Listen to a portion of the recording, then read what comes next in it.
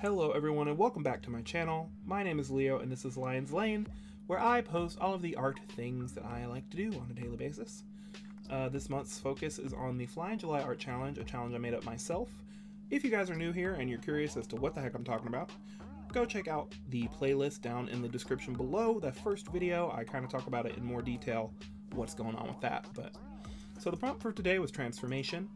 I had this idea from the fruity prompt the other day that I ended up not using, and it's basically this mage or warlock turning these fruits and animals into an amalgamation of each other.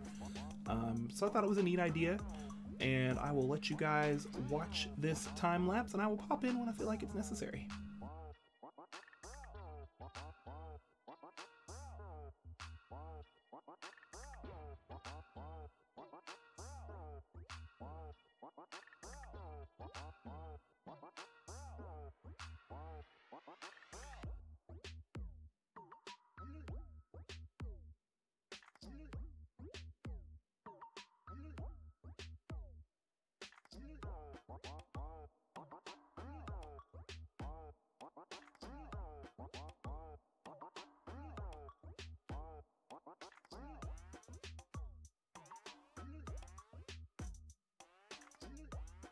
I decided to do another up angle for the face. I've really been wanting to practice those.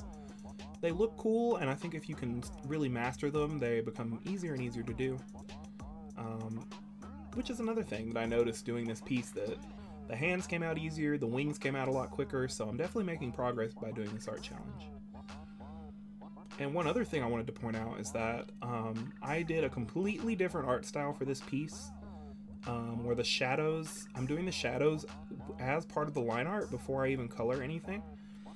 And in my head, I guess I was kind of seeing it as like a really old school comic book graphic style, like, but more literally, unlike my last piece, where the shadows are just black, and then, you know, the colors kind of play off of that. So I kind of liked how it turned out. It's definitely not something I'm used to doing, but it was really fun to do. So I might try it again in the future, but you guys let me know what you think about this art style. I'm really curious. And yeah, I had a lot of fun doing it. This pencil I'm using is called the Fat Pencil. I believe it's native to Procreate already, but it might be a Mike Henry brush. I cannot remember. When I figure it out, I will put that information in the description below. But I really like it because it almost has like a Conti crayon or like charcoal look to it, but it feels very smooth like a crayon, or just like if you were using a very soft pencil. So I really like using it, and it's a bit more precise than if you're using charcoal or anything like that. So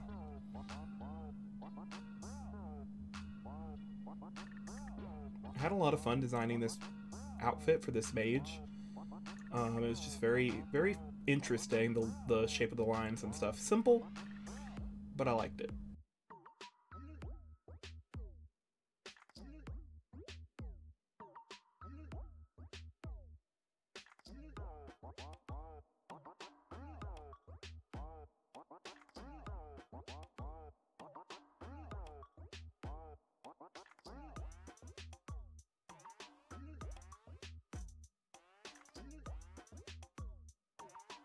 Yeah, going in and adding these shadows was so fun, because I'm used to having to color everything first and, you know, really be meticulous about where I put my shading, but doing it this way there was something very flowing and free about it, so I really had a lot of fun.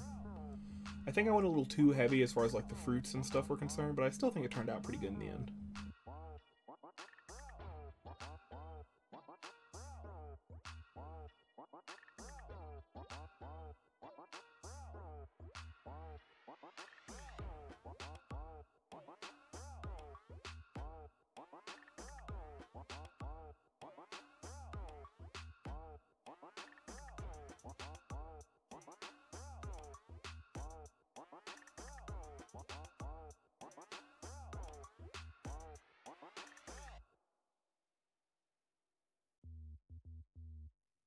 I ended up making this apple a lot smaller because I didn't like how it was kind of the same size as the orange. A good rule of thumb for a good composition of a piece is to make sure you have varying shapes and sizes of things to kind of bring balance to the piece. There's one in particular that I like to call the rule of thirds. Not anything I invented, people have been talking about this for a long time, but it's very useful in creating good, interesting compositions. So I made the apple a little smaller and the strawberry as well, and then the orange is the bigger center point of the piece. And if you guys would like any videos about me talking about composition or character design or things like that, please let me know. I'm going to need lots of videos to make after this challenge is over, so I am open to all sorts of suggestions.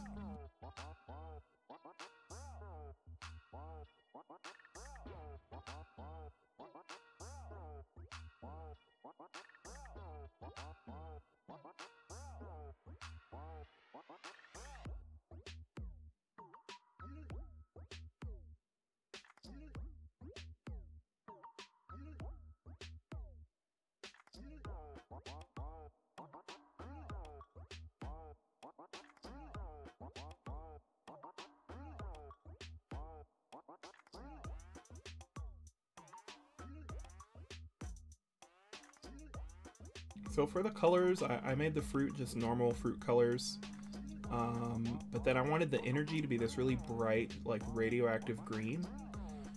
And then for the robe, I ended up going with like purples and magentas and pinky colors, which I thought was a nice complement to one another.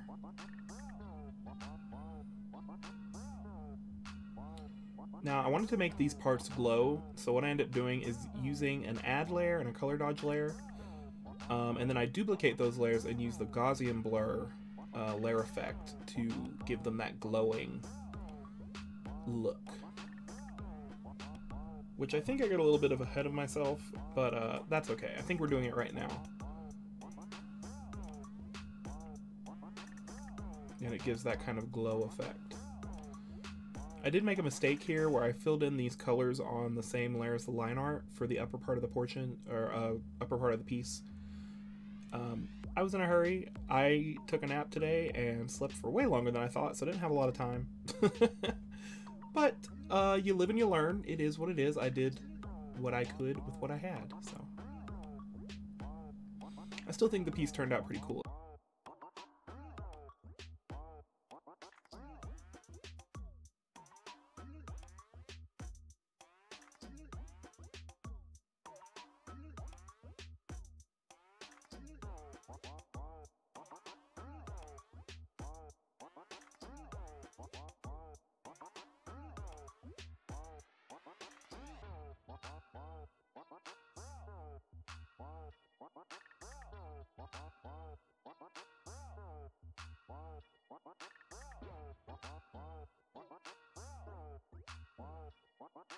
So here I'm just messing around with the layer modes again, trying to see if I could make them look any more green as far as the line art is concerned, but I instead ended up going over it softly with like a bright green airbrush effect, and then just erasing out some of the parts in the middle so that it wasn't too overwhelming.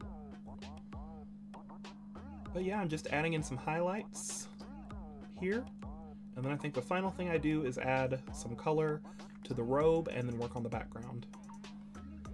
So this piece is pretty much finished. I hope you guys enjoyed this video. I know it was a shorter one. It's definitely a totally different style than what you're used to seeing, what I'm used to doing, but I really had a lot of fun doing it. If you guys like it, let me know. I might try some more things with it in the future. And yeah, thank you guys so much for watching. I really appreciate the views I've been getting and every single subscriber. I'm so grateful to you guys for chiming in to see what's going on here. If you want to stay updated, make sure you subscribe and turn on your notifications. If you like the video, leave a thumbs up and leave any comments down below telling me what you want to see in the future, kind of what you thought about this piece, and I will talk to you all later. Bye bye.